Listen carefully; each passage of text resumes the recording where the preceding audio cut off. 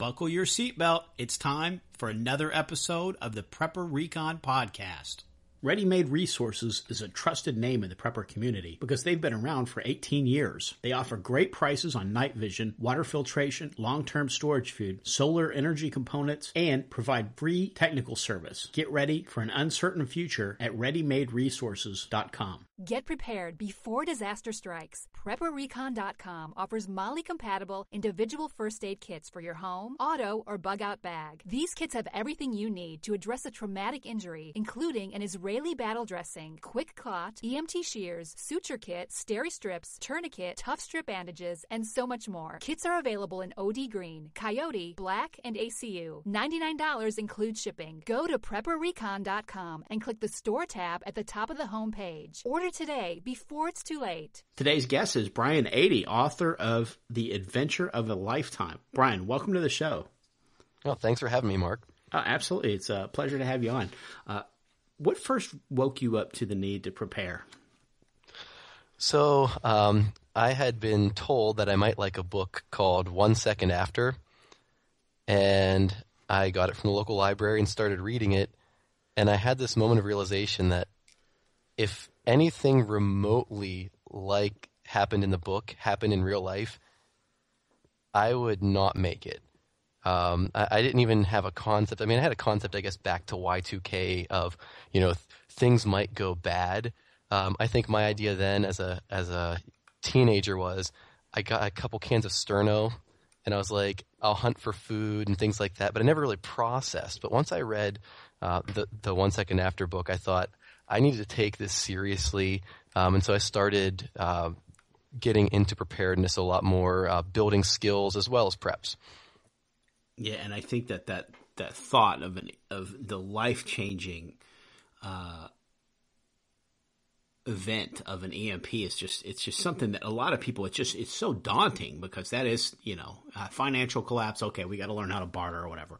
But man, no electricity, no water, no food, no nothing. That's really, really big. And I think it scares a lot of people into just sticking their head in the sand. But good for you. You didn't do that. You took the high road and you said, okay, well, let's start thinking through this and figure out what I can do about it. So tell us a little bit about your new book. It's a beautiful book, by the way, The Adventure of a Lifetime. I'm looking at the cover right now. It's this great-looking cover, great-looking book. Tell us a little bit about it. So the book came about actually as a thought exercise. I like to think through different scenarios, and I was thinking through, what would I need to survive long term in the wilderness? And out of that thought process, the story was kind of born almost by accident. I wasn't intending to write a story, but I shaped this thought exercise around a character named Ryan McQuaid. And the basic storyline is he's had it. He's dissatisfied with life. He's in a job he doesn't like. His coworkers don't get him. He's not even sure he gets himself. So he figures, you know what? I'm going to do something crazy. I'm going to go on an Alaskan adventure in the wilderness. I'm going to live it up. But he gets a lot more than he bargained for. His adventure starts a little early. He ends up stranded basically in any direction, at the very bare minimum 60 miles from civilization, but in reality it's closer to about 150 miles away from any civilization, and he's got to use his skills and his gear to survive and to try to make his way back to civilization. And the character Ryan, he's not the survival expert. He's got a decent knowledge base, but he's not the guru that's going to have the TV show. So he's going to make mistakes in the story. I put stuff in there on purpose. I want readers to read through and say, what are you doing? Or, no, that's not what you need to do. Or, I would have done this differently. So it's a story I want the readers to interact with, and I want them to think through, what would I do in this kind of scenario? So that's really what got me to write this story, and that's the basic storyline. Well, it's a fantastic premise for a book. Now, have you ever personally been camping in Alaska? I have not. It's actually been a childhood dream of mine, and some acquaintances of mine went on a hunting trip up to the region where the story's based, the North Slope Brooks Range region of Alaska. So, I got to hear reports, see pictures, and I was pretty jealous. But it is a dream of mine. I'd like to, at some point in life, go on an extended adventure up in Alaska. And Alaska can be a very unforgiving wilderness, and I guess that's why there's so many TV shows and survival stories that are based there. There's I think it's Discovery Channel, or maybe it's Nat Geo. They've got the Mountain Men, and they've got the Trapper that goes to Alaska, and then of course Into the Wild. Now that's really extreme, where the guy just went to die in the bus. Yes, with the bag of rice. That's a story gone wrong. Yeah, and the Last Frontier, and Sarah Palin even had her own show. Just all she had to do is show what it's like to live in Alaska, and that's a TV show. Yeah. And, you read a lot of stories or hear a lot of things like that about how hard it is. I have a feeling that they just scratch the surface on what they actually show there. I get the feeling from what I've heard from people who've been there. It's a lot more unforgiving than we even think it is. We're going to take a quick break, and we'll be right back. Katie Armor offers affordable body armor, including Level 3 trauma plates made of AR-500 steel. These plates can endure multiple rounds from pistols and rifles up to 7.62 NATO. Use coupon code PrepperRecon to get 10% off your entire order at katiearmor.com. That's CATI armor.com. It's Sunday night. A busy work week is just around the corner. Then, suddenly, your lights won't turn on. Your phone stops working. Are you ready for what tomorrow could bring? Come to the Atlanta Preparedness Expo. Learn about solar power, communications, emergency water, long-term food storage, survival kits, bug-out bags, concealed carry, grab-and-go medical kits, suture classes, experts on-site at the Atlanta Preparedness Expo. April 23rd and 24th, Cobb Galleria Center, Atlanta, Georgia. I've personally been buying gold and silver from JM Bullion for over 2 years. They offer the best prices over spot that I can find, and I've never had a problem with an order. If you're looking to trade in some of your fiat paper for real money, check out jmbullion.com today. Yeah, I live I've moved a little further north, but before I was like a mile and a half from the equator. So, we had a real steady 12 hours of light and 12 hours of night year round. And so I think that would probably boggle my mind, having light all, the sun not going down in the winter, and then in the summer rather, and then complete darkness in the winter. I think that would really freak me out. I'd have a lot of trouble with the lack of daylight and darkness. Yeah, it screws a lot of people up from what I understand from people I've talked to that have lived up there as far as insomnia goes. It's just getting used to those cycles. We're not really, most of us, we live with, 12 hours of daylight, 12 hours of darkness, or, 16 hours of daylight, 8 hours of darkness, depending upon the season. We're just not used to that kind of different light cycle. And now your characters in the book, they have to rely real heavily on bushcraft skills in the book. Is that right? Yes. And talk to us a little bit about bushcraft. How would you define the word bushcraft to somebody that's new to the prepper community, that's not really familiar with what we're talking about if we say bushcraft? Okay. I'm going to open a can of worms here, because to people that are in the bushcraft community, this is a discussion that may at times lead to some angry words and name calling and whatnot. But I think that the general idea of bushcraft is it goes beyond just survival skills. It's more, I guess I'd call it thrival. It's getting into nature and working with nature, and instead of viewing the environment or the outdoors as something to put up with and survive. It's learning how to adapt to and use those environmental things to your advantage. So in bushcraft, we'd be using more, I think, natural shelters, more natural fire materials, really just using what the environment gives you instead of bringing a lot of outside synthetic things into it. And let's say that you're a teacher.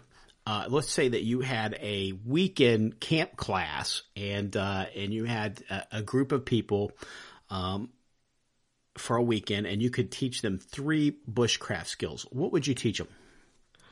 Okay. Well, I would say the most essential skill is firecraft. Fire is the number one thing in the outdoors. That helps you purify water, to cook food, to keep warm, and it's a big morale booster. I would say the first skill I would teach would probably be wood selection. It doesn't sound super high speed, low drag. But if you can't select the proper wood, you're going to frustrate yourself to no end. And when I was learning this skill, I learned a lot by trial and error. But I would say that for someone who's never been out, when I used to make fires before I learned this, I would pick wood up off the ground. But the number one thing I would tell you is pick wood that is off the ground, dead branches that are, the tree is dead, or the branch is thoroughly dead, so there's no moisture in it, and it's up off the ground so it doesn't soak up moisture. So that'd be the first skill I would teach. I think the second skill that I would teach is, it's really fun, but making shavings to start your fire with. Just you take your knife and you make fine wood shavings instead of just trying to find branches or trying to, douse the stuff that you put on the ground to make your fire with lighter fluid. If you make fine wood shavings, just one touch from a match oftentimes will get that fire going. And it's a really exhilarating experience for someone who's never done it.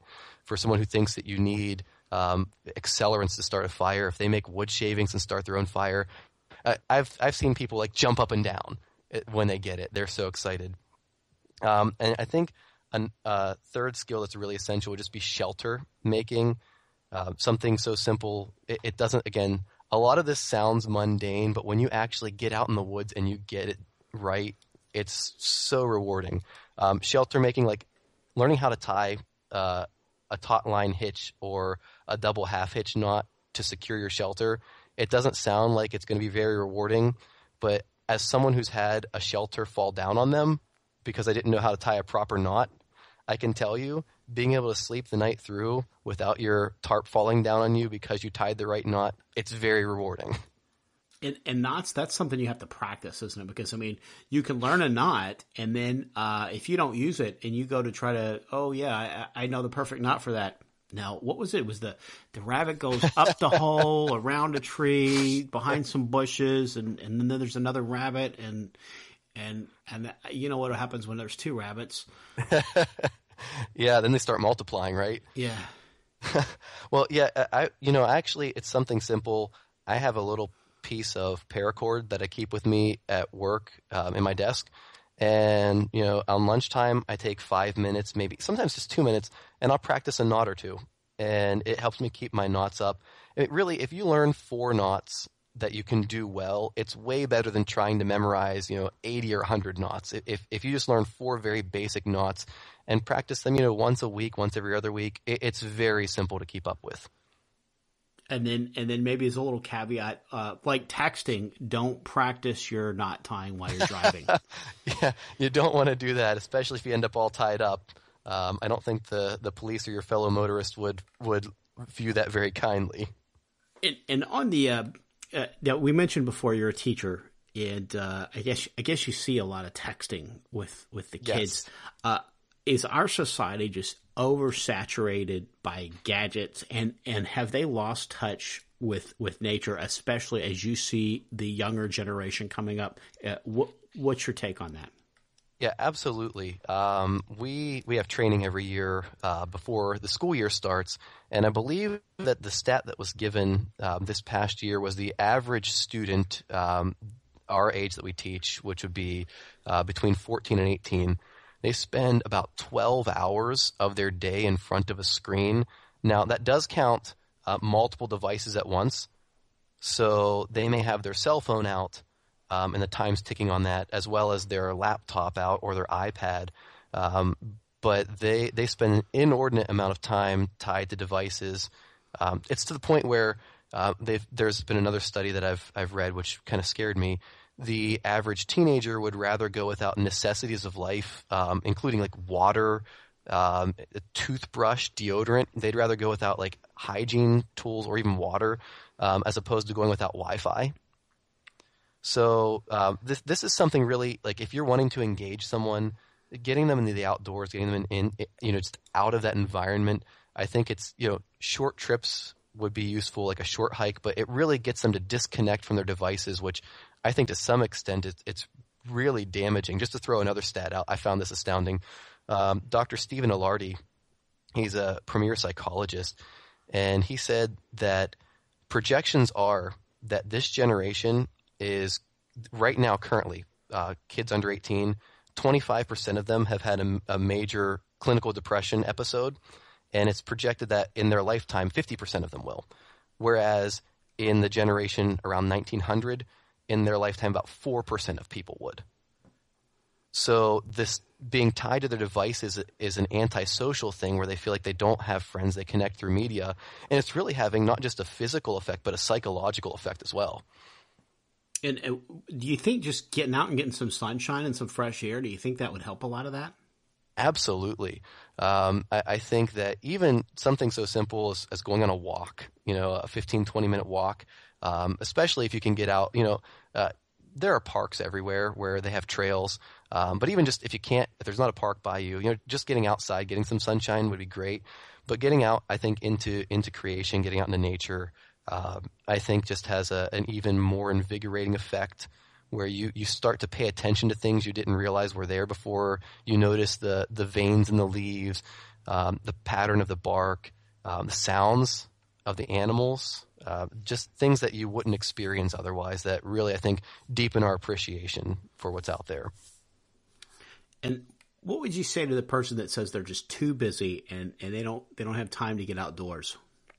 I would say, I mean, it may sound pat, but I think that if you make time, you're going to realize you have more time. If you take the 20 minutes, one day a week or 2 days a week to get out in the outdoors, the time that you do have is going to be far more productive. I noticed that with myself. I've got 2 small kids. I've got a full-time job. I've got responsibilities around the house, and I have other responsibilities as well. And I run 2 to 3 days a week, and then I try to get in the outdoors on a regular basis as well. And I find when I don't do those things, I'm far less productive. My mind is far less focused. So I would say the time that you do have, if you do invest a little extra time, it's going to be more productive, more rewarding time. And a little more personal, if you were being left for dead in the middle of the woods, maybe Chris, I can't remember his last name, the kid, the Into the Wild kid. Oh yeah, I can't. And you were going to live in the magic bus. What 5 items would you take with you? Okay, definitely a knife, a good knife. It doesn't have to be a super expensive knife, by the way. Fixed blade or folding? Fixed blade, absolutely fixed blade. I mean, I could get by with a folding, but they're a lot more fragile than a fixed blade knife. So full even tang? something full, absolutely. I mean, if I had to be I've got nice knives. I've got a couple custom knives. I've also got a Mora knife I would trust my life with, which is a $15 knife. But if I could pick anything, I would pick a full tang fixed blade knife. And I would pick, second thing would definitely be a fire steel. Someone might say, well, why wouldn't you take a pack of matches? But with a decent sized fire steel, I can get 12,000 to 15,000 strikes. Box of matches, even if I take a big box, I've got like 200 matches in there. So I would take a knife, I would take a fire steel, some kind of poncho, something to keep the elements off of me that I could also use as like maybe a tarp for a shelter. Some kind of sleeping bag that's, to keep me warm. And then I would take some kind of water carrying device, probably something metal, so that I could boil water, like I could boil my water over the fire in it, for purification. But those would be 5 things that I would take. I could maybe see me possibly, if I knew I was going to Arizona in the middle of the summer, I could maybe leave the sleeping bag, but those would be, I think, the essentials there. Very cool. Now, what part of the country are you in? I'm in Western Pennsylvania.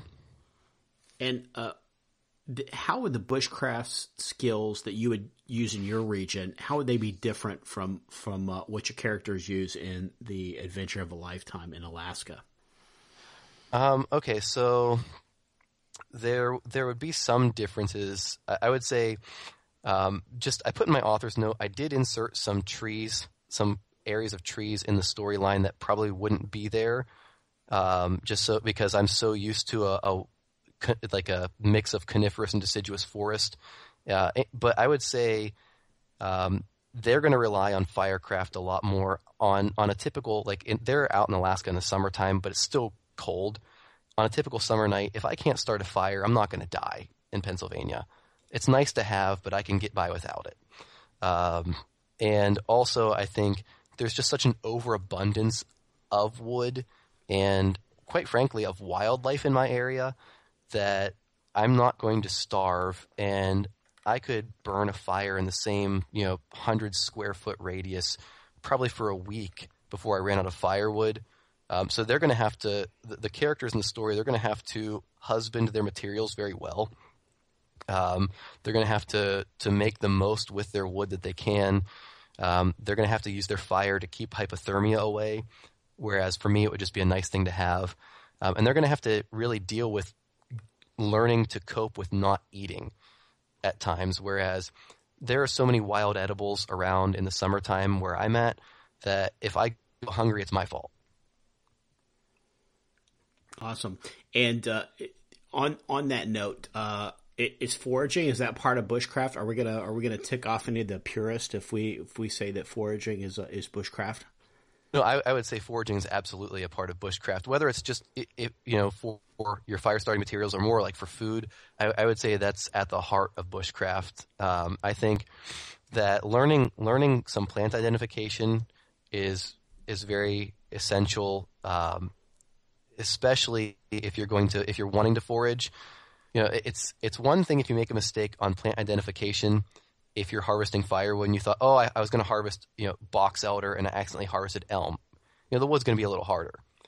But if you're wanting to harvest some wild edible, like you want to harvest wild onions, there's a very toxic equivalent, or like wild carrots, and you end up getting hemlock, poison hemlock instead.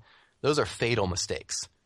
So I would say foraging is awesome. It's a lot of fun.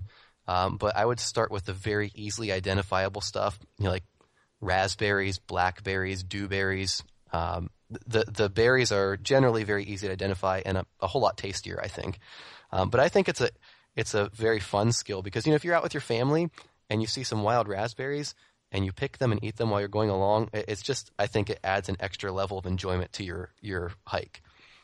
Absolutely. That's very, very cool. It sounds like a really, really exciting read. I've got my copy. I'm waiting to get through the book that I'm working on right now to have a little time to sit down and read it, but looking forward to it. Where do people go to find your book? It's available on Amazon.com. If they type in the title, The Adventure of a Lifetime, there apparently are some songs that have that title, so I'm a little bit down.